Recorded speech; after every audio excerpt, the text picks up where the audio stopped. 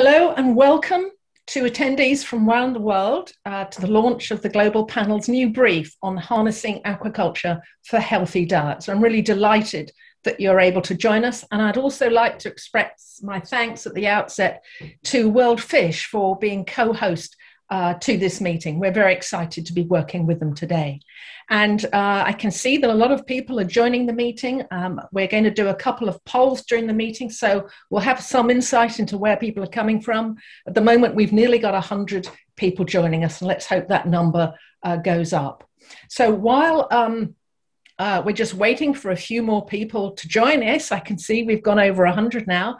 I'd just like to introduce myself. So I'm Sandy Thomas. I'm Director of the Global Panel on Agriculture and Food Systems for Nutrition, and I'll be moderating the meeting today. So there should be some housekeeping rules that are coming up on the screen very shortly, and that will give you some guidance as to how we're going to run the event. I'm not going to go through them, but as you're going to hear from our speakers, both aquaculture and fisheries are a hugely important part of global efforts to better transform food systems so they can provide not just a sustainable planet, but healthy diets for all. And there are a lot of opportunities that we can take on in the next few years that we're going to be hearing about today. So we've got some experts here, two experts who are going to run through the brief and set out its main evidence and also the recommendations. And we've also got a panel of three experts in the field who are going to provide their perspectives on what the opportunities are, and we can also learn from their experience. So we've now gone up to, we're over 100 now. And we're going to have two people, Sir John Beddington, who's chair of the Global Panel, and also Dr. Gareth Johnson, who's Director General of WorldFish, who are going to set the scene for us. And we're really delighted that WorldFish has had a new strategy, which really makes the timing of our different pieces of work really very fruitful, I think. So I'm going to, without further ado, ask Dr. Johnson to provide some opening remarks. Thanks, Sandy, and thanks for everyone who's joined and made time today to join us to learn about the GloPan policy brief on harnessing aquaculture for healthy diets, and also to discuss about the set of concrete evidence-based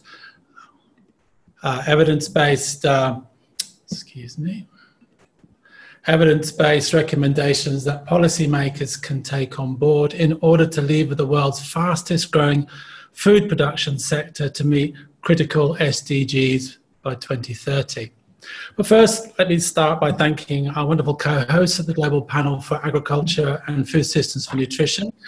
So John, who will come on shortly, and Sandy, thanks very much for moderating, and the GloPan team for reaching out to WorldFish and for offering us the opportunity to work together on such a timely piece of work. The brief outlines the role and contributions of aquaculture specifically, and that of aquatic food systems more broadly, in responding to the global call to action for a food systems transformation towards healthier and sustainable diets. Now, for those of you who are not familiar with WorldFish, we are a global non-profit research and innovation organization that creates, advances and translates scientific research on aquatic food systems into scalable solutions with transformational impact on human well-being and the environment. We are part of 1CGIR, the world's largest agricultural innovation network, whose mission is to end hunger by 2030 through science, to transform food, land and water systems under threat of climate change. Now, within 1CGIR and the wider global agricultural research agenda, we have a unique research mandate that focuses on the role and contributions of aquatic food systems to the 2030 SDGs. And we believe that sustainable aquaculture as an important component of aquatic food systems is critical to meeting shared national and global aspirations for establishing healthy, nutritious, sustainable and inclusive food systems capable of achieving the SDGs by 2030.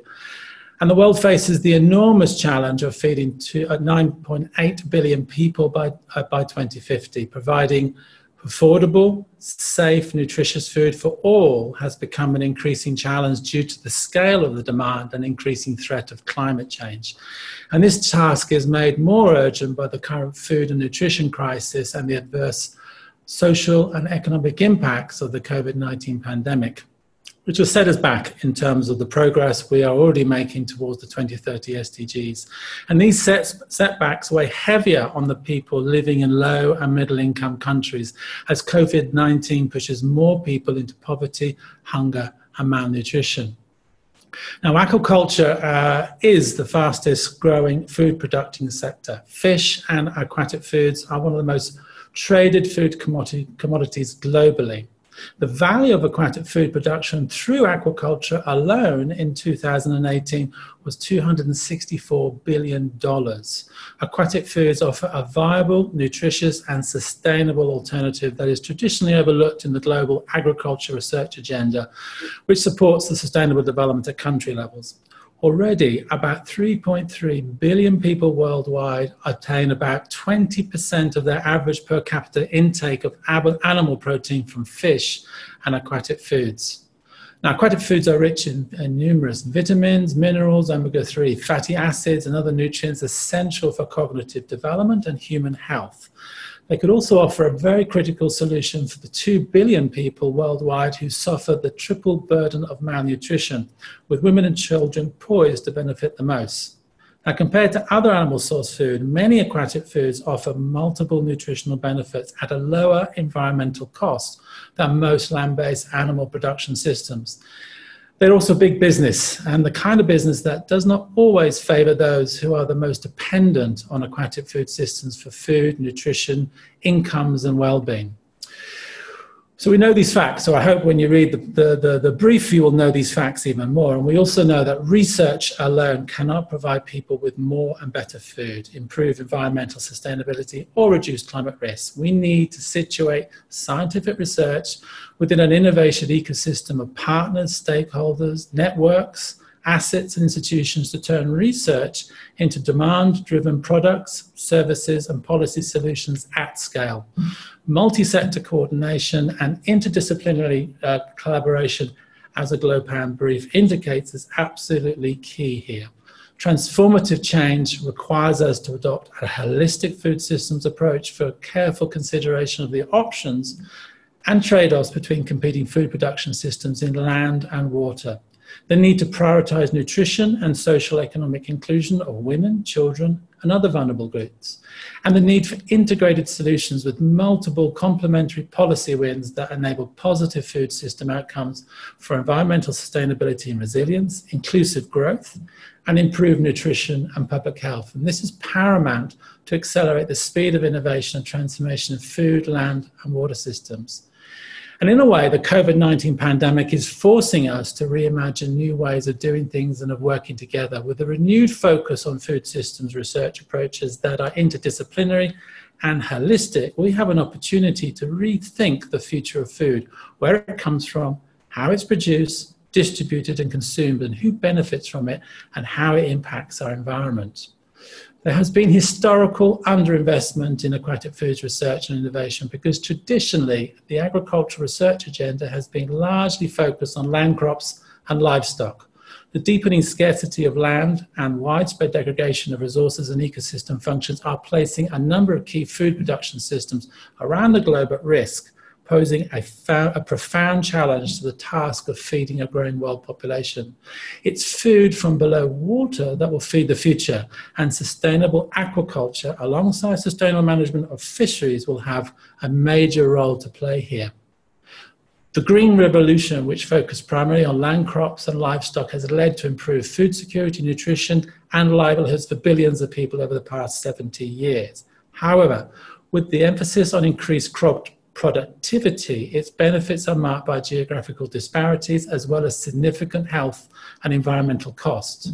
The next great transformation must involve a transition towards food, land, and water systems that are equitable and inclusive, as well as healthy, resilient, and sustainable. Our new WorldFish 2030 research and innovation strategy that Sandy mentioned at the beginning aims to link the global agriculture research and innovation agenda, including the global nutrition discourse, to the emerging blue economy and the ocean space. These offer largely untapped opportunities through sustainable development of aquaculture, fisheries, as well as alternative aquatic foods.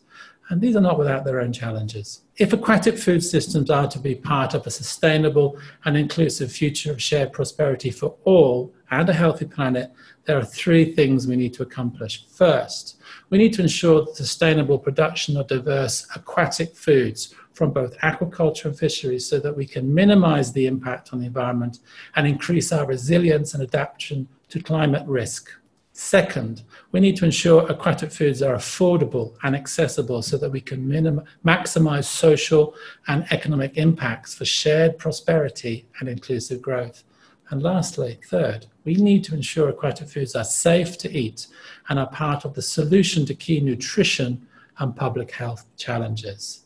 In many low and middle income countries, the emerging aquaculture sector requires significant investment in skills, knowledge and inputs in order to take off. Equally, investments in improved fisheries management and governance systems are critical to address important food system trade-offs.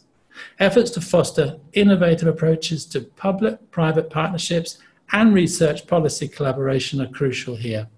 That's why today's event is really timely, really important. Together, we need to mobilize a global movement to embolden these shifts to a more sustainable food system where the research community, policymakers, investors, business leaders, local producers, processors and traders and consumers create shared value and co-design interventions that make aquaculture as a critical component of global aquatic food systems an integral part of the food system transformation agenda.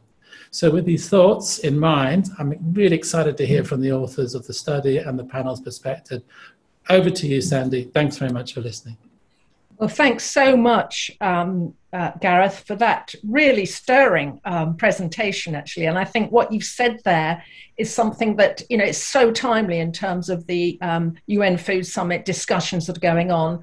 And in many ways, I think that the community, I hope, joining us today will play their part in taking forward the really insightful remarks that you've just made. Now, unfortunately, Sir John Beddington is not able to join us. He's got communication problems. So I'm going to ask Mr. Ivan Kent, who's Deputy Director at the Global Panel, to give the speech on Sir John's behalf. And Sir John may be able to join us later. But first of all, I'm just going to make a few introductory remarks about Sir John Beddington. Just a reminder, in case you haven't had contact much with the Global Panel before, that he is chair of the Global Panel on Agriculture and Food Systems for Nutrition. He's also chair of the Oxford Martin School, and he's a professor of natural resource management at Oxford University. And from 2006 to 2013, Sir John was UK Government Chief Scientific Advisor. And he too has considerable expertise in fisheries, and indeed was given a prestigious award by Her Majesty the Queen in 2004 for his services to fisheries and fisheries management. So I'm going to hand over to you, Ivan, to kindly give Sir John's speech on his behalf. Well, thank you very much, Sandy, and apologies that Sir John's unable to join us today due to some technical issues, but I have got some notes here from his brief and what he wanted to say to everybody on this occasion of this event. So first of all, really to thank WorldFish for agreeing to co-host this launch, and especially to Dr. Gareth Johnson for his insightful remarks. So I should first say a few words about the Global Panel for those who are less familiar with our work. So the panel is an independent international group formally established in August 2013 at the Nutrition for Growth Summit in London and funded by the UK Foreign, Commonwealth and Development Office. The panel has very esteemed membership, including former World Prize, Food Prize winners and high-profile leaders in nutrition, health and agriculture. And as a result, the panel has a very extensive network that allows us to gain an audience with policymakers at the very highest level, especially in low and middle income countries. So we combine our work in country with the production of evidence-based technical policy brief. And since 2013, we've produced 18 such briefs covering many aspects of the food system. Now, we're here today to co-launch with WorldFish our latest brief, and that presents evidence on how aquaculture can deliver diverse benefits. So, for example, among these, contributing to more resilient and sustainable food systems, enhancing the quality of diets and the health of populations through improved nutrition, providing new employment and trade opportunities, and, if managed sustainably, reducing pressure on capture fisheries. So aquaculture is arguably the fastest growing agricultural subsector, with global production projected to reach 105 million tonnes per year by 2029.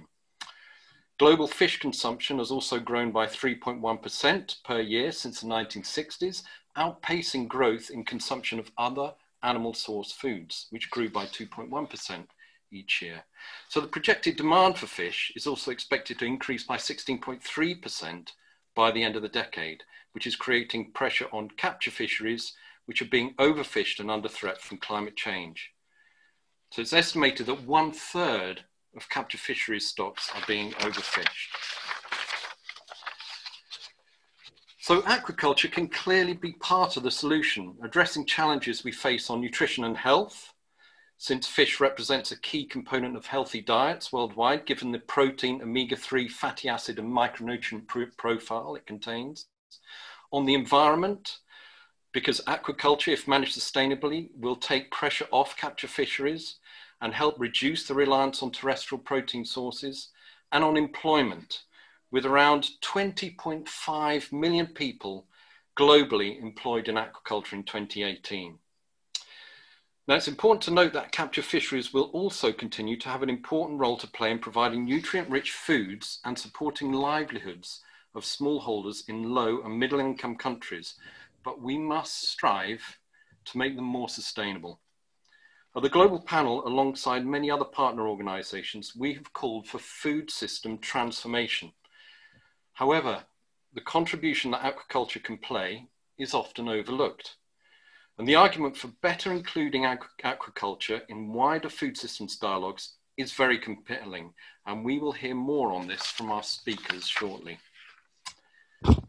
Finally, as we build to the UN Food Systems Summit, let us ensure that the importance of aquaculture is recognised and acted upon. It's important that this is supported by sound evidence and scientific research. The new WorldFish 2030 Research and Innovation Strategy sets out how aquatic food systems can contribute to the global sustainable development agenda. And with their partners, WorldFish is expanding the scope of traditional agricultural research beyond land crops and livestock to harness aquatic foods. Policymakers need to be aware of the multiple policy wins that aquaculture and sustainable fisheries can offer. It can support food policy, health, agriculture, environment, addressing inequality, employment and trade policies. So thanks again to everybody who's taken the time to join.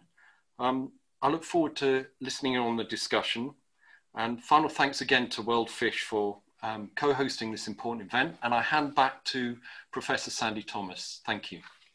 Thanks so much, Ivan, for standing in at short notice, and hopefully Sir John will be able to join us before too long. And thank you to Gareth, particularly for coming in at the beginning. So we can really see that the global call to transform global food systems really has an opportunity to encompass aquaculture alongside fisheries to make a really substantial contribution, and particularly around the research agenda as well. So just before we move to our two main speakers, we'd like to hear from you, the audience. So we're going to put up our first poll, which should be coming up now, so we can find out a little bit more about who has joined us today. So we've now got 182 people here. So the first question is, where are you joining us from today? This will give us some insight. So we've got Africa, Asia Pacific, Europe, Central Latin America, North America, and also what type of organization you work for. And you'll see the usual kind of categories there, government, NGO, and academia and research, public and private sector. So if you could kindly fill those in, it will only take a second. It would give us some insight into how the community is spread out, who's joining us today. And very shortly, the technical teams I know will be working on this, we should get the results so we can share with you what kind of community we have and what kind of representatives we have in terms of the different sectors. So if we've got the results ready before we pass on to our two main speakers, that would be great. Okay, so we can see here that we've got quite a spread. So we've got 24% from Africa, a similar amount from Asia and the Pacific, quite a lot from Europe. And we can also see that predominantly we've got a big representation from academia and research, NGOs, and also some from government. So that's really quite a decent spread, and very grateful to you all for joining us. So we'll just close that off now. And I'm going to move next to our two main speakers, and I'd just like to introduce them. So we're going to hear, as I said, more about the evidence and recommendations from the brief. We're first going to hear from Dr. Andrew Thorne-Lyman, who's the lead author of the brief. Hi there, Andrew, I know you're with us. And we're also going to hear from Professor Patrick Webb. Hi, Patrick, I know you're with us too. And I'm just going to introduce them both together and then hand over to Andrew. So Dr. Thorne-Lyman is Associate Scientist at the Center for Human Nutrition at the Johns Hopkins Bloomberg School of Public Health. Before his appointment as an aquatic foods consumption specialist at Johns Hopkins, he was a senior nutrition specialist and team leader at WorldFish in Malaysia, and also a lecturer at the Harvard T.H. Chan School of Public Health. And Professor Patrick Webb is the Alexander McFarlane Professor of Nutrition at Tufts University, and he's also technical advisor to the Global Panel. He was previously Chief of Nutrition for the UN World Food Programme and also a research fellow at the International Food Policy Research Institute, IFPRI. Thank you very much. So I'm now going to hand over to you, Andrew.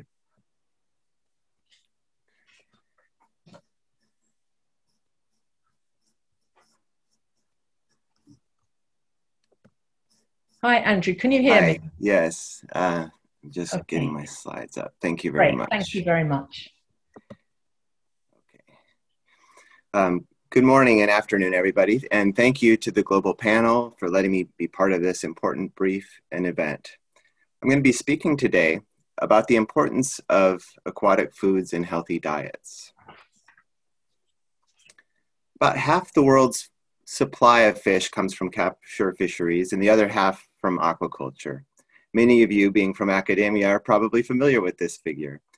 While the amount of wild-caught fish increased steadily from the 1950s to 1990s, since then it's leveled off.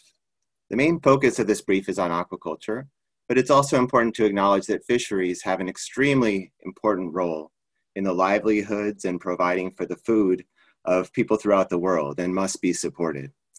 Aquaculture ranks as one of the most rapidly growing food sectors globally. And it's this growth potential and the ability to influence it in different ways that makes today's discussion and the topics in this brief so important. This figure illustrates aquaculture production throughout the world. Asia is responsible for the vast majority of all aquaculture production globally and most of the growth that I was just discussing. China's at the heart of global production of aquaculture and trade is illustrated in this figure, while other countries, including Vietnam, Indonesia, India, and Bangladesh, are also major producers. In contrast, when you look at sub-Saharan Africa, you can see the production is low, but it's expected to grow more rapidly over the next decade than any other continent. In this map, you can see that Nigeria stands out as an important producer. Now, aquaculture encompasses a vast array of different types of systems. And I'm just going to cover a few here. These range from traditional aquaculture systems, which are common throughout Asia and which are often extensive in nature. They're often practiced by households with few other livelihood options. And then there's also pond aquaculture, which can be intensive or semi-intensive. For example, it often involves pelleted fed carp in China and Vietnam, as well as integrated systems, which can also include livestock and vegetable farming. Cage-based aquaculture in lakes and rivers is common throughout Southeast Asia in particular, and and also involves the use of pelleted feed. While mariculture, which has not grown as quickly as the others, involves things like mollusks. Over half of mariculture right now involves production of mollusks, finfish, and crustaceans. Each of these different types of systems have vastly different environmental footprints. And they produce different types of fish as well, and seafood.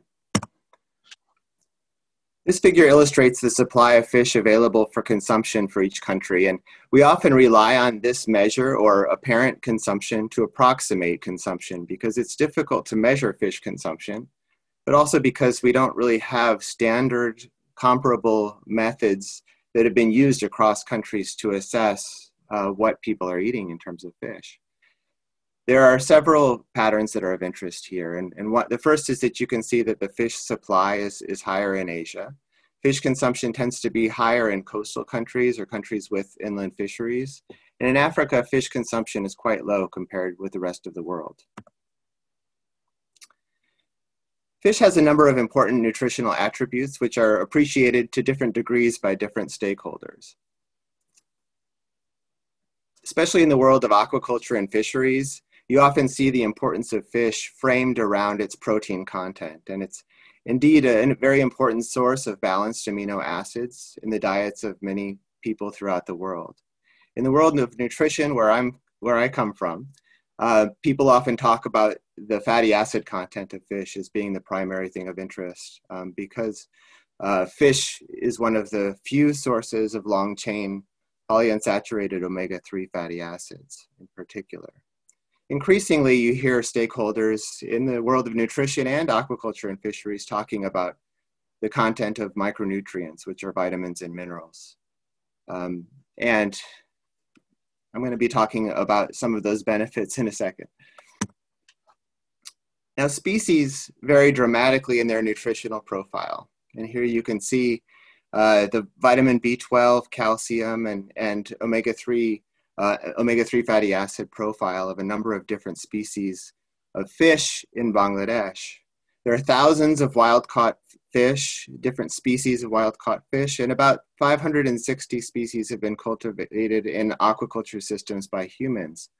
These species vary dramatically in their nutritional content, as shown here, which is a function of the edible portion, for example, fillets versus consuming the fish whole, the biology and the habitat which they're fed. For many species, we don't even know their nutritional content, but we have a pretty good knowledge of how things look in some countries like Bangladesh. You can see that some of the species in inland capture fisheries, which are presented towards the top of this figure, are very high in micronutrients and fatty acids. Many common species that are cultivated in inland aquaculture have a lower micronutrient and fatty acid profile. And this really argues also for the importance of maintaining fisheries and also continuing to grow aquaculture and to develop new production technologies that can help to maximize the nutritional profile of the fish. This figure is from the Global Burden of Disease Project, which aims to estimate the leading causes of mortality and morbidity globally. And their estimates place dietary risk factors at the top of all of the causes of mortality. And this figure breaks it out into different types of dietary risk factors. You can see that low consumption of seafood, omega-3 fatty acids, ranks here as the 6th global cause of diet-related mortality. You can also see, if you look hard, it's a bit difficult to see, but that lower middle-income countries, for lower middle-income countries, the burden is even higher than other countries. There have also been a variety of studies that have looked at cohort studies in humans and compared the effects of consuming different types of diets. And so we know that in the Mediterranean diet, fish features prominently. You can see here, the pescatarian diet is shown in red. You can see that both the pescatarian and Mediterranean diets are associated with lower all-cause mortality and certain types of morbidity as well. And so these bars show the percentage reduction in the risk of each disease or mortality associated with different diets compared with the standard omnivorous diets in each setting. And so you can see here that type 2 diabetes, cancer, coronary mortality, and all-cause mortality are lower among populations and individuals within populations that are consuming these diets compared with the standard omnivorous diet. Looking through the dietary guidelines of countries throughout the world, and most recently the US just came out with their recent dietary guidelines.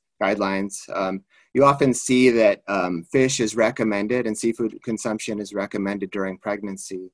And one of the main reasons for that is that consumption of fish in pregnancy is associated with better child development outcomes, including cognitive, language, and communication development. And for that reason, oftentimes, for example, in the United States, you see that fish consumption is recommended. About 225 to 285 grams of fish is recommended in pregnancy. So now I'm going to pass the PowerPoint share over to Patrick to continue the presentation. I can manage this.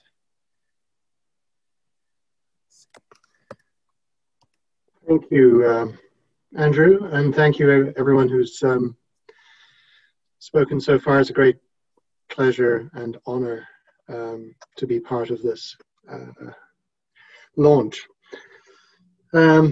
especially for those where it's early morning or late evening, even nighttime. So picking up from where Andrew just left in terms of what we understand about the contribution of fish, of course, aquatic products more generally, but this policy brief is very much focused on pond aquaculture as opposed to the whole range of aquatic products.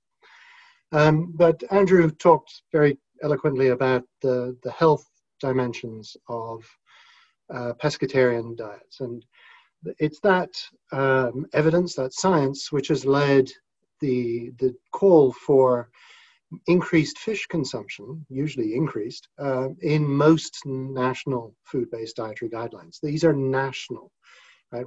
The bars here are based on 85 different countries' food-based dietary guidelines, and what is circled on the left-hand side there, the blue, is the most commonly recommended. The number of countries arguing that are meeting dietary guidelines, it's in relation to fish, and it's because fish is one of the most commonly promoted products in countries where fish, of course, is culturally part and traditionally part of the diet. And some calculations, some modeling that was done for the global panel noted that were there full adoption, if everyone in the countries that have existing national food-based dietary guidelines, if they actually adhered to the guidance, there'd be double-digit reduction in preventable all-cause mortality and a double-digit reduction in greenhouse gas emissions. Right? So we always have to remember that aquatic agriculture has the potential double win of improving human health and also planetary health from the dimension of reduced greenhouse gas emissions. But that, of course, depends on the technologies used, the way products are generated. Now, you heard already from the DG that aquaculture is one of the fastest growing sectors of agriculture globally, but it's starting from a very low point. Aquaculture is the smallest component of all the animal source food production sectors. And it's also one of the smallest food sectors in terms of total food output. But in terms of percentage growth, you see well over 7.5% per annum growth in output. Aquaculture is booming, and it's booming very much in low and middle income countries where demand is growing in line with poverty reduction and therefore income growth. So that presents huge opportunities, multi-win possibilities, where human health can benefit from the fish contribution to healthy diets. Ideally, sustained healthy diets, sustainable healthy diets, but also employment not just in the direct fisheries and aquaculture sector, but in all value chain and retail segments of the food value chain. This simply shows the orange is employment in thousands in Asia, so you're looking at very large numbers in Asia, 20 million or so. In Africa, much smaller, but still 400,000 plus and still counting. People employed in aquaculture and its side benefits. So huge potential, right? We're at a time when many of these countries in Africa and Asia are looking for how to generate employment. Here is one domain of agriculture that has huge, rapid growth potential. So income growth can happen at all levels, and clearly there's potential in aquaculture for smallholder production, not large scale plantation corporate level. Fish production can be done in small plots, and it can be done, in fact, in tandem with other kinds of, let's say, fruit and veg production, or even rice production. The potential for using small ponds in a polyculture approach is quite important. Equally important, though, is the potential for innovation and income creation along the value chain. Now, that, however, will happen only if market demand is effective for smallholder products as opposed to imported products that compete, and if the information and financing mechanisms are available for small and medium-sized enterprises to take up the challenge. One of the major challenges is, of course, food loss and waste. This is important for all perishable foods. Nutrient-rich foods just happen to often be more perishable than staples, grains, and roots and tubers. And the perishability of fish is certainly well known, and one of the constraints to ensuring local production reaching consumers that are not in situ is not just loss and waste, but perceptions of food safety and perceptions of adulteration of fish to make fish look as if they're fresh. There needs to be, and there is, huge potential for technology, best practice, appropriate regulatory mechanisms to support cold storage along the value chain. They're just simple things like the availability of ice and salt for salting and canning. Transport infrastructure, ensuring that the time from production or harvest of fish to consumption is minimized. Preservation techniques and so on.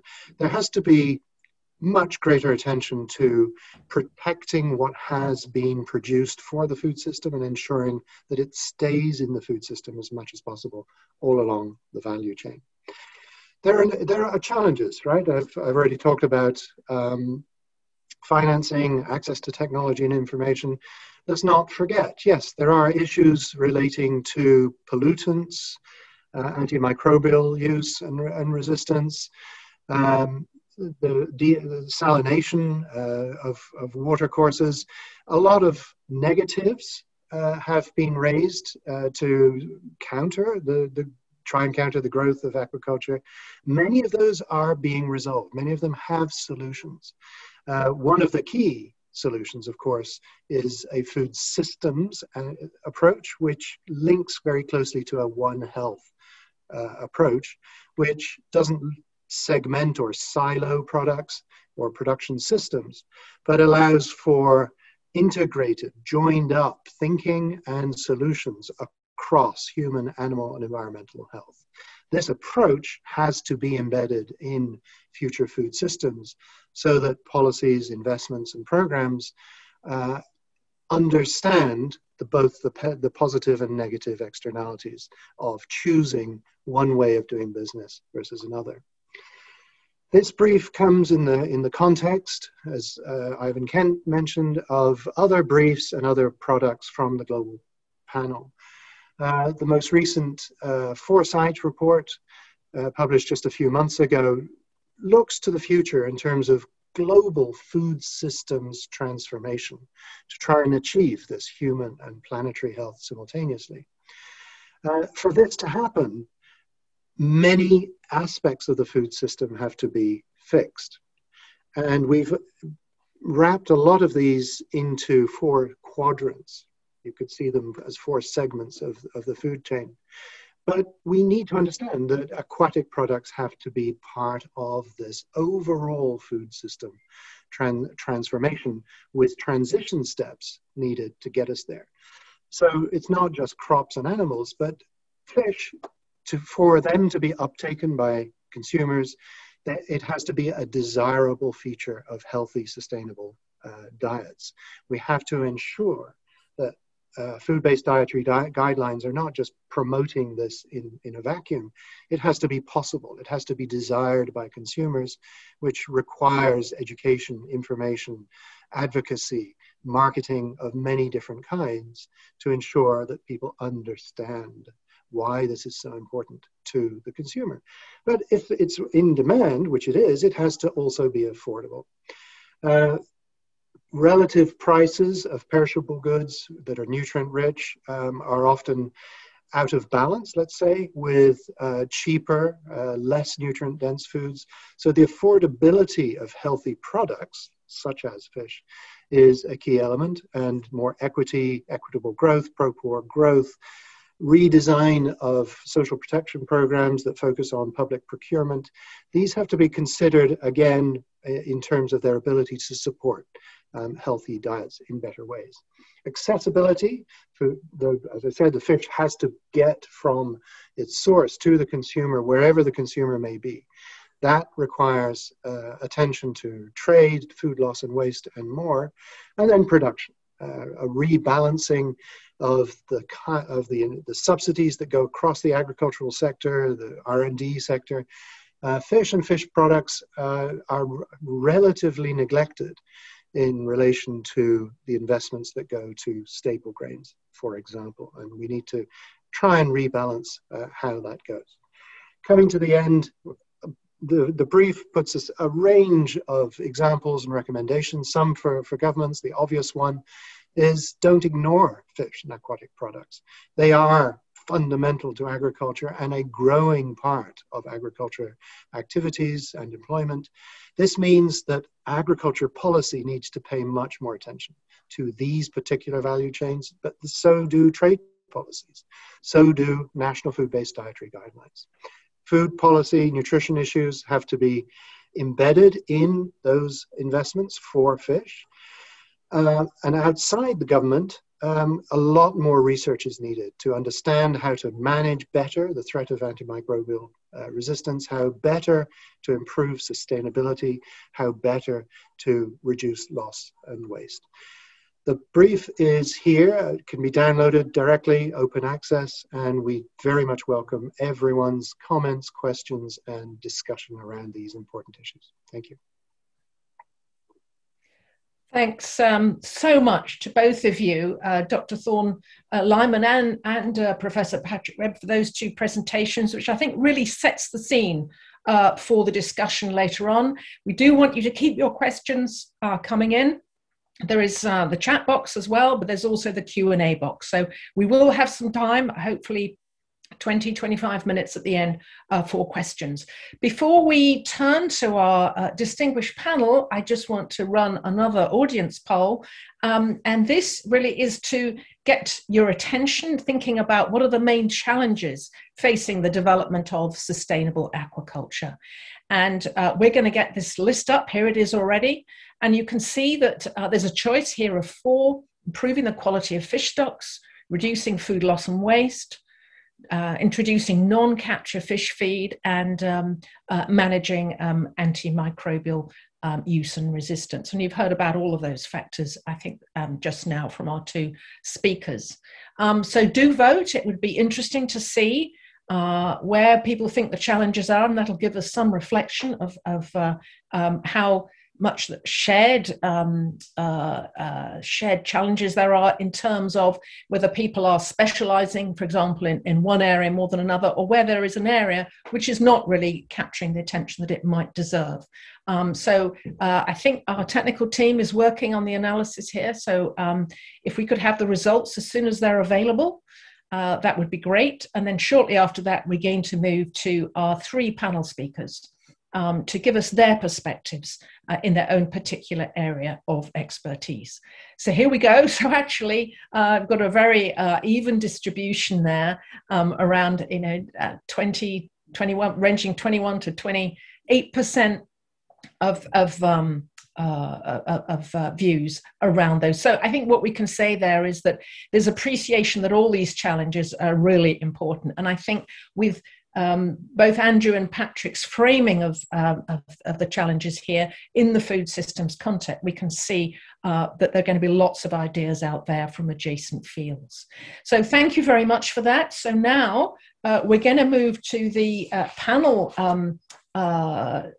phase of our event here, and we're really delighted to have 3 really distinguished speakers, and I'm going to go to each of them in turn. They're going to put their views across, but I'm firstly going to start with our panelist, Shakuntala Thisted, the research program leader for value chains and nutrition at WorldFish. So welcome, Shakuntala. And she's got long experience, 25 years experience of research in global food security and nutrition in low and middle income countries. And she was recently appointed vice chair of the Advancing Equitable Livelihoods Action Track in the 2021 UN Food Systems Summit. So hi, Shakuntala. Now you've worked, and I can see, from your history, your career history, that you've worked in many different countries, and you focus particularly on introducing nutrition-sensitive aquaculture approaches. And obviously, these approaches will be drawing on complementary sectors: agriculture, health, social protection, early child development, education, all of these things together, and to try and influence the underlying determinants of nutrition. So it would be great if you could give us a kind of background in the time that you've got to your approach that you've taken, this nutrition sensitive approach to aquaculture, and set out some of the impact that it's had. So over to you, Shakuntala. Thank you, Sandy, and thank you so much for having me on the panel. Yes, I've worked a lot with what I call nutrition-sensitive aquaculture systems, and started in Bangladesh with the entry point of homestead ponds and ponds connected with rice fields, as well as water bodies in wetlands as the floodwaters recede and you have closed water bodies. We have focused on the diversity of species in the ponds and closed water bodies, increasing total production and productivity, increasing the number of species that we produce, and most importantly, the quantity of multiple nutrients produced, especially micronutrients, for example, vitamin B12, vitamin A, calcium, iron, and zinc, as Andrew has told us about the importance of these micronutrients to human nutrition, and also essential fatty acids. This approach has resulted in increased income for the households from sale of the fish and increased intake of fish from fish produced in the households. And importantly, what we have seen is that the larger sized fish, for example, in Bangladesh, the carp species, have been sold, and up to 60% of the small fish have been maintained at home for consumption. We integrated production of micronutrient-rich vegetables on the pond dikes and homestead gardens, focusing on orange sweet potato. And with that, we also integrated nutrition messaging, focusing on the consumption of micronutrient-rich small fish and vegetables, and the benefits of these foods to women and children in the first 1,000 days of life. We included women's engagements at all levels. Recent research conducted together with Patrick Webb and his team at Tufts University, have confirmed that this approach leads to better dietary quality and micronutrient intakes, especially in women and young children. This nutrition-sensitive pond polyculture approach has now spread to several countries in Asia and the Pacific. In our newly launched WorldFish strategy, we know that we would like to continue working with the supply of nutritious and safe aquatic foods from aquaculture. This is a priority. Importantly, we would also focus on sustainable and resilient aquaculture approaches, not just thinking about increasing the quantities of aquatic foods, as we have heard from the DG, Garrett Johnson. In addition, we will be working with new aquaculture solutions for nutritious foods. For example, building up an initiative on seaweeds with multiple partners. In the lead up to the United Nations Food Systems Summit in July and October of this year, reports and discussions like the one we are having today are of critical importance so that aquatic foods finds its right place within food systems and must be used in the decision making at the highest levels, as this will influence the policies and investments of member states. Over to you, Sandy. Thanks so much for those insights. And I'm sure that that account of the success that you've had is going to spark some interest in the discussion. And it's great that you're active within the action track as vice chair that we were talking about earlier. So thank you so much, Shakuntala. We'll be coming back to you during the questions. So the next member of our panel is Dr. Sunila Ray, who is currently working in Nepal. And she's the program coordinator of the fisheries program in the Faculty of Animal Science, Vet Science and Fisheries at AFU. And in addition to doing quite a lot of teaching, she's involved in aquaculture research and extension with a focus on nutrition and gender. So Professor Sunila, I think it's interesting here, of course, that Nepal is a landlocked country. And so all of the aquaculture is inland. And not at all at the sea. So, Professor Sunila, I wonder if you can tell us about the approaches that you've used in that sort of small-scale inland setting in Nepal. Over to you. Thank you, Sandy, for this question and also having me in the panelists. Yes, you are absolutely correct. The Nepal is the landlocked country, and we have only the freshwater aquaculture in Nepal. But aquaculture is emerging in Nepal and is one of the fastest growing agriculture subsector in the country. However, the carp polyculture is the Tarai, the southern part of Nepal, is the main farming system, and more than 90% of the fish production comes from the carp. Regarding my work in the Women in Aquaculture, which I started in 2008 with the Women Empowerment Project, and that was funded by the DANIDA. And initially, I worked with around 126 new women farmers, and that was in the small scale, the homestead pond. And we started our work in the 2 districts of Nepal, that in the Tarai region of Nepal. And what we did is that we introduced the simple and the sustainable technology to our farmers. That was the carp seeds polyculture. Since Nepal is self-reliant in the carp seed production, the fish sourcing, the fingerling was not difficult for us. And we sourced the seed or the brood of the seeds from the surrounding the natural water. And what we did is that we used the farm byproducts as the feed to feed the fish.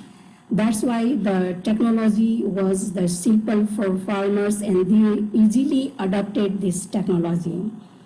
Now, what we did also is that we trained the women farmers in fish farming and also took them to the field trips for observation of the established farm. And even we took some of the lead farmers to Bangladesh to observe the advanced technology.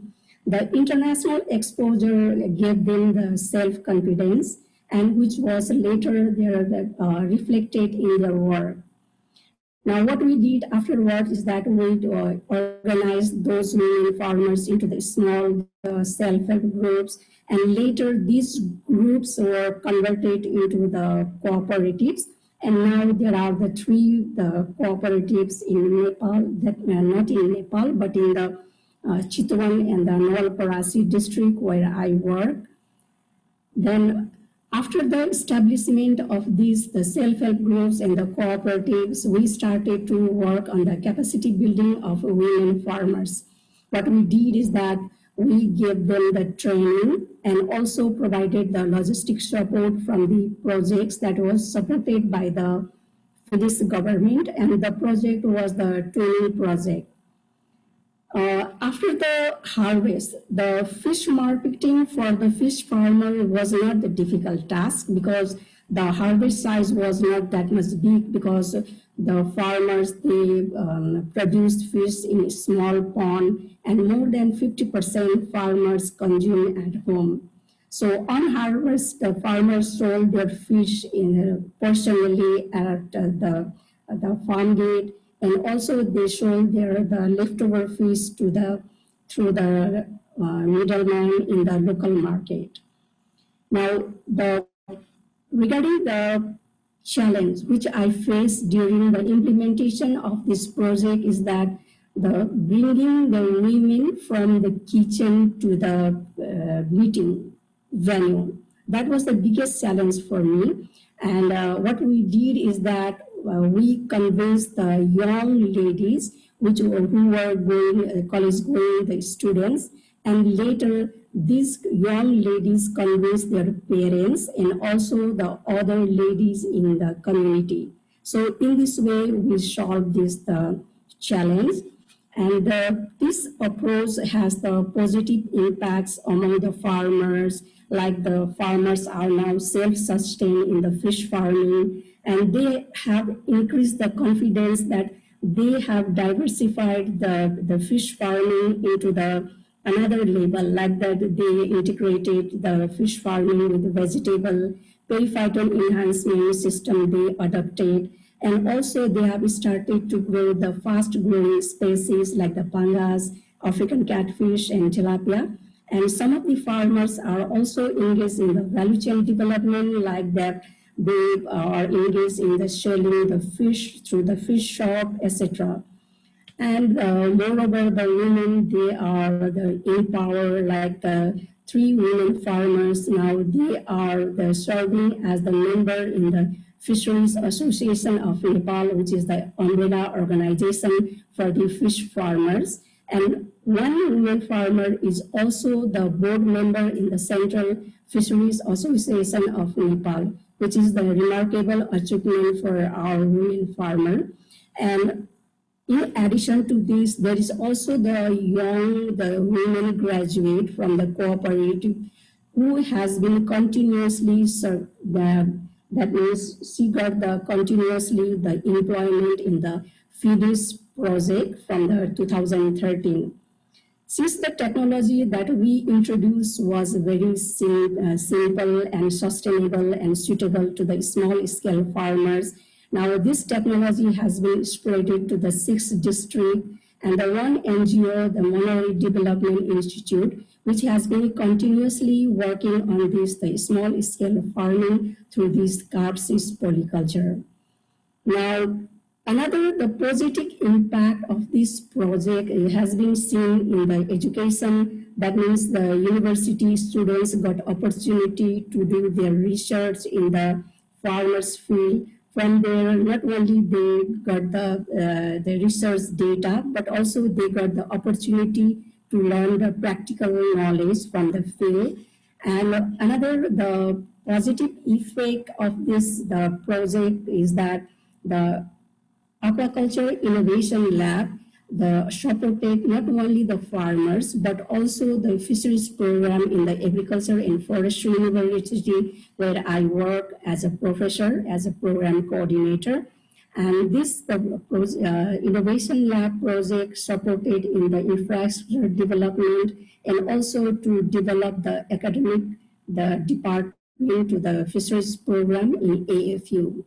Lastly, I would like to address the government role to scale up or in the sustainability of the approach which you used is that in the government system, that means now we have the federal system, and all the agricultural the programs or the planning, these are done at the local government level. And this global government has the programs for the fisheries and the aquaculture. But the problem is that they are focused to the cooperatives. That's why to support these small scale farmers, that we need to engage them to the cooperatives. And also that the Nepal does not have the fishery policy until now, but it is already drafted, and we are looking forward to the space in that the policy. So thank you very much, Sandy. Over to you. Thanks so much, Professor Sunila. And I think what's so striking about the description that you've just given us is all the different sectors and the different groups that are involved, whether it's universities, research institutes, farmers, groups of women, national fish associations, all playing their part. So I think that's tremendously encouraging and very useful for people who are interested in building up aquaculture at the national level. So thank you very much. We'll be coming back to you, I'm sure, for some questions. So just moving on, our final panelist is from Africa, Dr. Sloane Chimatiro, who's president of the Policy Research Network for Fisheries and Aquaculture, which is an AU institution. And Dr. Chimatiro is a fisheries and aquaculture specialist who's been working for more than 3 decades in fisheries and aquaculture research, focusing particularly on policy reform and management. He's worked for WorldFish, for NAPAD, and policy think tanks. So I think, Sloane, we're really interested to hear from you in terms of the voice of capture fisheries and aquaculture and their role in Africa. Now we hear, and we've heard today, of course, that the consumption of fish and other aquatic foods in Africa is still relatively small compared to many other parts of the world.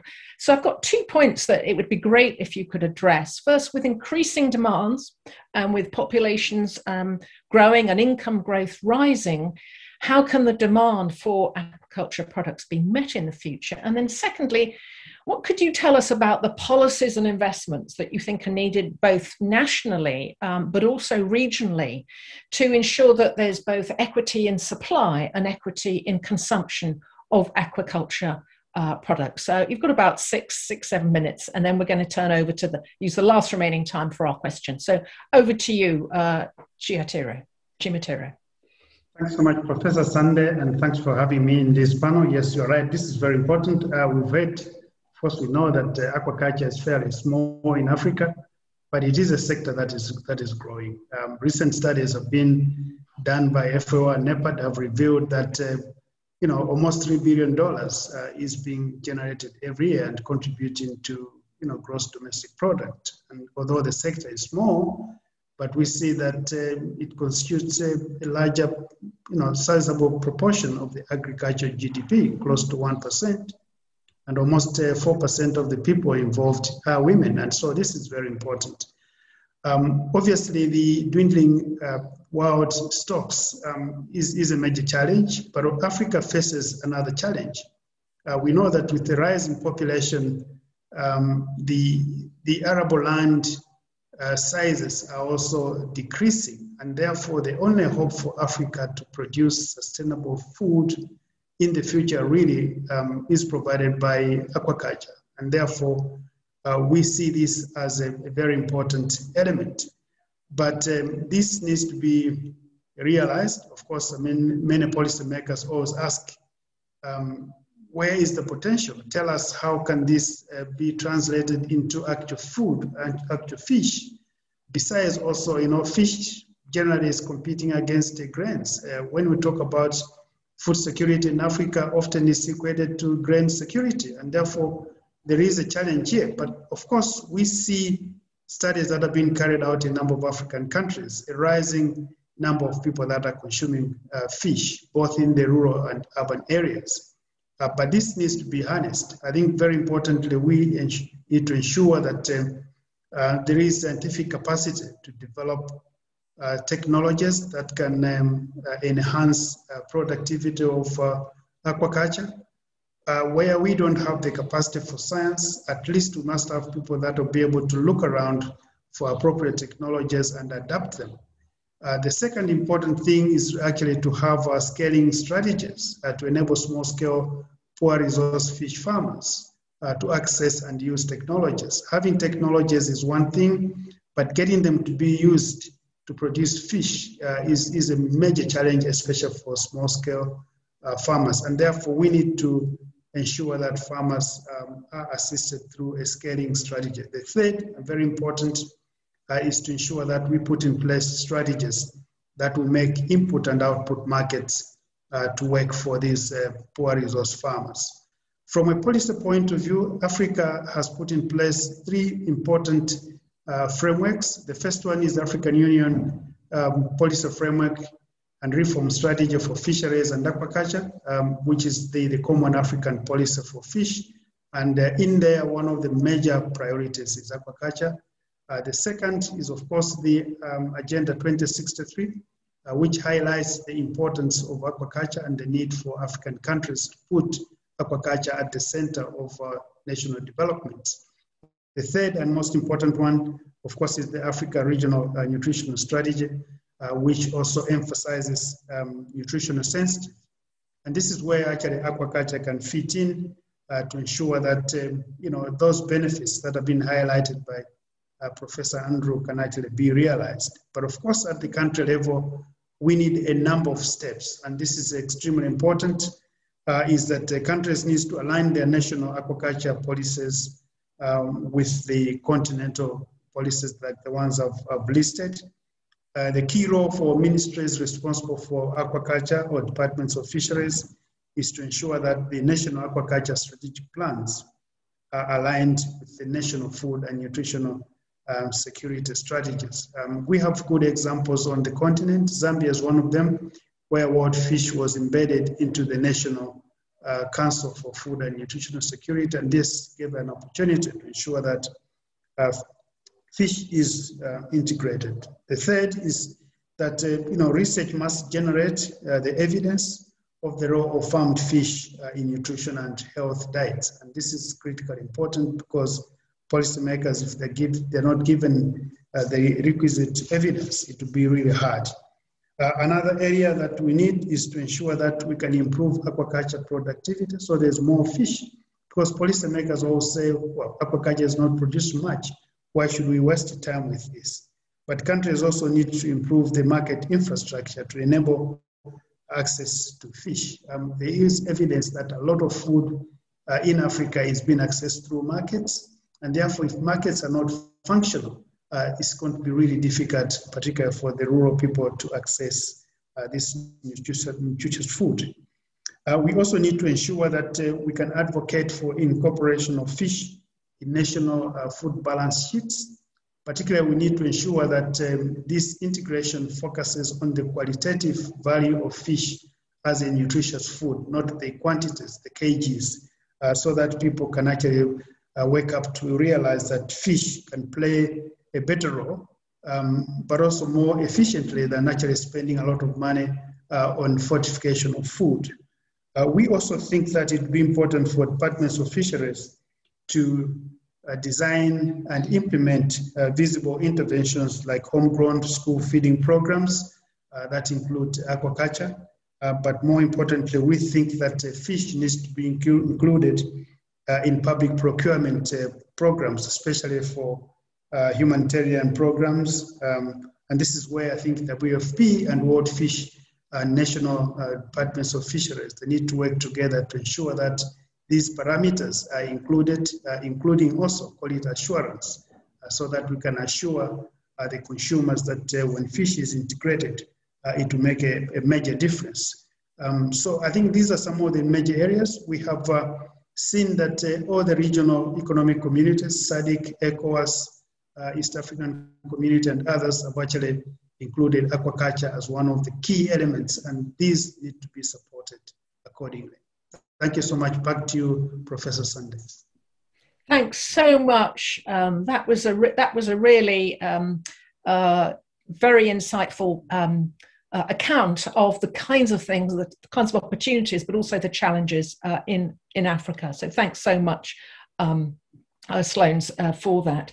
So we're now going to move to the last part of our event. And so we've got a little bit of time left, 20 minutes, for some questions. And we've had some questions submitted, so I'm just going to put them to the panelists. I am going to ask all of our distinguished speakers who've spoken today, if they could just be really brief, because if they are, that means I can bring in more people at this crucial time, because we need just a couple of minutes at the very end to say our final thanks and so on. So I'm going to put a question first to Sloanes and then Gareth. If you could both comment briefly. And this is really about a question around COVID, and it's about the economic disruption that the COVID-19 pandemic is creating. Do you see that this might be a serious barrier to the kind of pushing forward of this important agenda that we've been hearing about? So first to Gareth, if you could just perhaps give us your take on that. You've had long experience over your career in thinking about capacity building and institutional organization. So it'd be great to hear your brief perspective.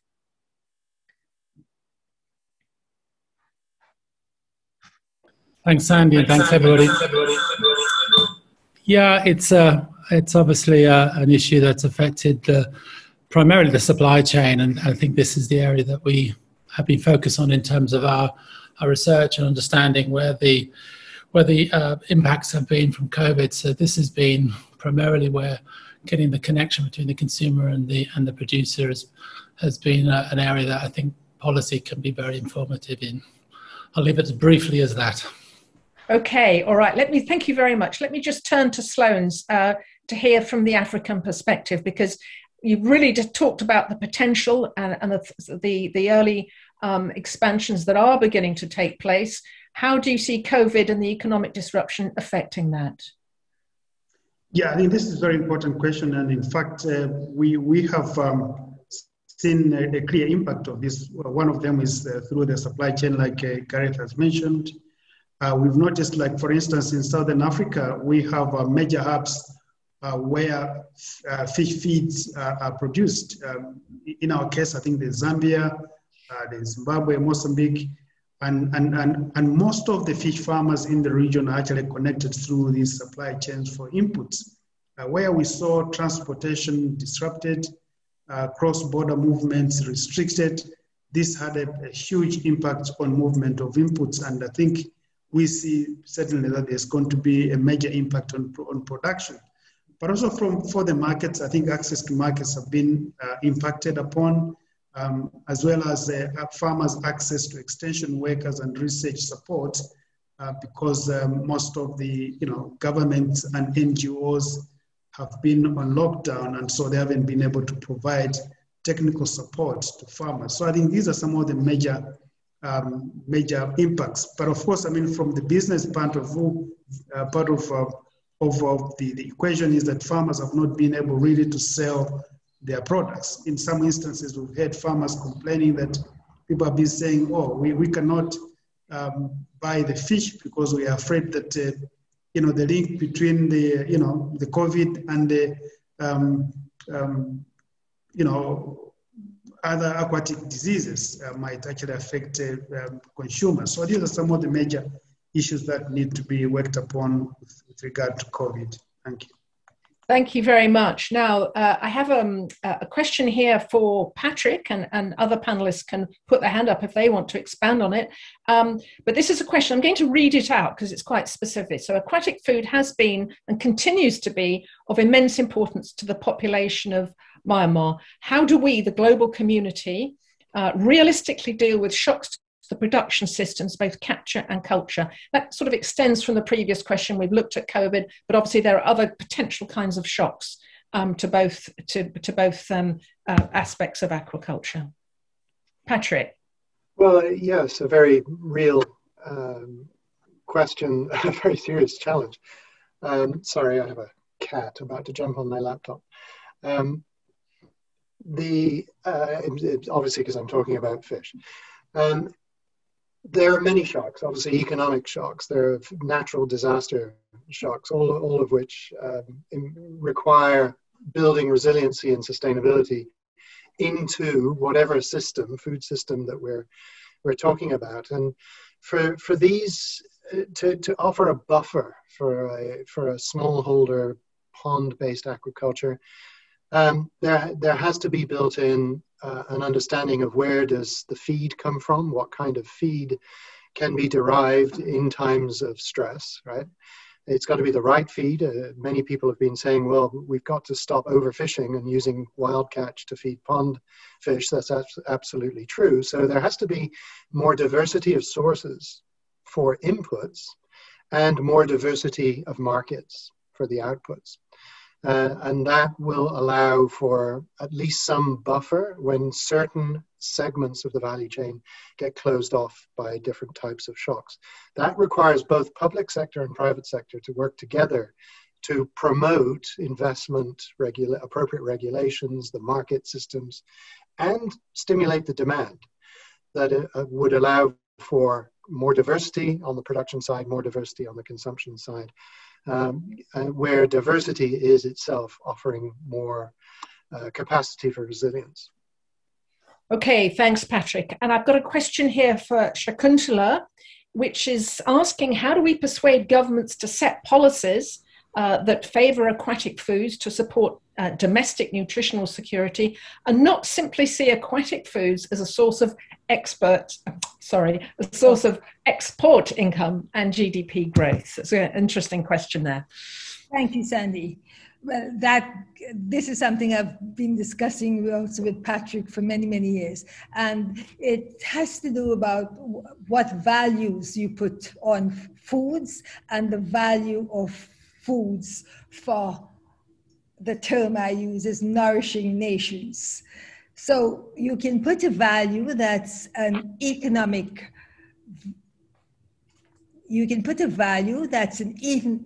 value on the amount of money you would get from exporting the food, or you can put a value on your population, and especially the poor and vulnerable, increasing their consumption of nutritious foods, with aquatic foods being one of that. And if you would do that and then put another value on the effect it has on growth and development, cognition, school performance, work performance, the intergenerational benefits you get from the well-nourished mother passing on to her well-nourished child, and you put a value on that is on national development, then I do think that you can make a change in policymakers and the way they see the value for national development. So it's the kind of parameters you use that go beyond the monetary value and the long-term perspective of healthy and sustainable national development. Over to you, Sandy. Thanks so much. Sunila, do you want to follow up on that question? I mean, clearly you've described what seems to be a really integrated set of approaches going on in your country. And I'm just wondering, in terms of this tension between local livelihood needs and the need for GDP and export growth, how does that play in very briefly in your country?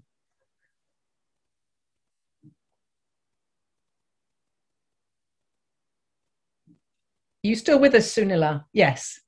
So did you manage to catch that? Sandy, could you repeat your question? Yeah, sure. So let me just come back to it. Hold on, let me just pull it back. I've just had a whole lot more questions, so hold on a second. Okay, yeah, so this was the one that how do you persuade governments to set policies to really focus on the domestic nutritional security agenda, and not simply to see aquatic foods as a source of export income and GDP growth? Just very briefly, because clearly, you've had some success in what you were describing in quite a rounded approach across different sectors. Regarding the policy, I already told you that fishery policy is not developed in Nepal. This is drafted, but it is still in the process for the approval by the ministry. However, I heard that there is the space for the small-scale farmers in that policy. So the fisheries, the contribution in the national GDP, that means is around the 1.13, and we need to increase the contribution of the fisheries in the national GDP. And for this, the government government focuses on the commercial aquaculture and the commercial species, like the farmers are now attracted towards the new species, fast-growing species like the pangas and the tilapia. And but I think that we need to do the lot of advocacy and also do lobbying for this the development of this small-scale aquaculture in Nepal. That is my. Okay, thank you. Thank you very much for that contribution. So I have another question here, which I think is for Andrew.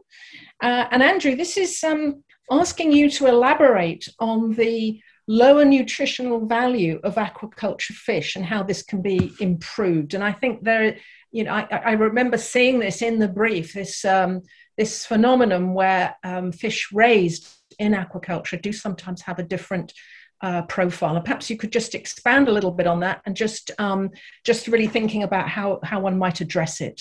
What kind of things are being looked at? Andrew, over to you.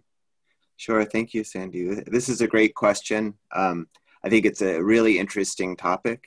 Like us, fish to some extent are what they eat, and we did a review paper actually looking at how can you influence, what is known about how you can influence the nutritional profile of fish through their feeds. And traditionally, the research is focused on trying to produce healthy fish and also, to maximize productivity rather than the nutritional content of fish. And I think what's known in general is that the fatty acid profile of some species can be modified by including, the fatty acids, omega-3 fatty acids, for example, in the feed, and you can modify that, and that's been well studied. But there's been less study of the micronutrients and how you can influence that. But I also think in addition to the need for more research on feeds, what species you choose to promote in aquaculture is also a really important consideration. And so if you're trying to fill certain nutrient gaps, you should think about which species you're trying to promote. And in some countries like Bangladesh, polyculture is very common, and growing multiple types of species can help to increase, the ability to fill nutrient gaps. Yeah. So is that something in terms of the investment to drive those kind of changes forward? Where do you see that coming from? Do you see that as being a really important kind of build-up of research in terms of the kind of measures that could be introduced, and governments and NGOs helping to share better practice? How do you see this working, or do you see many parties being involved in it being quite an incremental process? Yeah. I mean, I think in general, the technologies, like we haven't had the investment in technologies around aquaculture in the global south and in the species that are of greatest relevance in the global south that we have in species like salmon, which are of greater interest to populations in the global north. And so I think there needs to be more investment in these technologies, and there's tremendous potential here. Unlike grain crops, where you're lucky to get a small incremental growth in productivity, what we've seen with tilapia, for example, and some of the research that WorldFish has done is every generation you can increase productivity by 10%. I mean, that's a huge potential. Yeah. So I think if some of that effort was also devoted to trying to explore the nutritional profile of fish, I think that would be a very interesting way to link this with human nutrition. Yeah, and that point does come across in the brief, actually, the incredible gains in growth rates that you can get over a relatively small number of generations. Yeah, really impressive. Okay, well, I think I'm going to draw this session to a close now and wind up the meeting. I think we've heard from all our speakers today that, the argument for better use of aquatic food systems as a whole, whether we're talking about sustainable aquaculture, fisheries, in a food system transformation to give us more sustainable and more resilient diets is absolutely compelling. I think the case has really been made today, and it's been great to hear too about the recent WorldFish strategy that's going to help move this along as we progress with the summit and other important meetings this year. So I think we can see that there's quite a momentum building potentially to really gear up the importance of aquaculture and fisheries so that it's better recognized and better acted upon by the global food systems community. So I think all of our speakers today have really highlighted the importance of the agricultural research agenda as well. And we've seen quite a lot of specific references to policies and investments and the approaches that can be taken forward. So I think what we can conclude certainly is that mobilizing global interest particularly in low and middle income countries, but also all kinds of partnerships is really key. And there's a lot of momentum around the world to make this happen. So I think the timing of what we've been discussing today is really, really very encouraging. So I want to encourage the people who are with us, and I'm very pleased that we've had quite close to 200 people with us for nearly the whole time.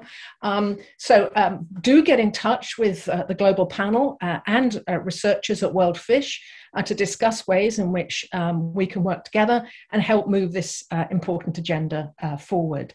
And I think colleagues at WorldFish are particularly interested in opportunities to collaborate, particularly in terms of food and water policies and investments, and opportunity for scaling these ideas. That's going to be really key. So just to remember that you can access the brief on the Global Panel's website. I think it's also in the link is also in the chat room. And WorldFish's 2030 research and innovation strategy is also on the link in the chat box. So really, I hope that these will prove useful. So it just leaves me to say final thanks to everyone. Sir John has sent his apologies. He was so sorry that his IT did not stand up to joining us today. That's been very unusual, but he's very grateful to Ivan Kent for standing in for him, and I know he was really looking forward to meeting Gareth Johnston, but we'll have to leave that for another time. But I'm so glad that everybody else could make it. So thanks so much to our two speakers, Andrew and Patrick Webb, and also to our three panelists. It's great, and this is one plus of Zoom, I think, that we can reach people from different countries and bring in specialists from Nepal, Bangladesh, and Africa to be able to share those perspectives. I think that is worth so much. So I hope the discussions today have given you some insights that will help you take forward the challenges in your own networks to try and effect collective action for positive change in this field, so that aquatic foods can help us as we seek to further food system transformation. So a big thank you to everyone. Thank you to our participants for staying with us for so long. We'd love to hear from you. Do keep in touch, and I'm now going to close the event. Thank you all very much. Bye-bye. Bye-bye. Thank you. All the best. Thanks again. Bye-bye. Bye.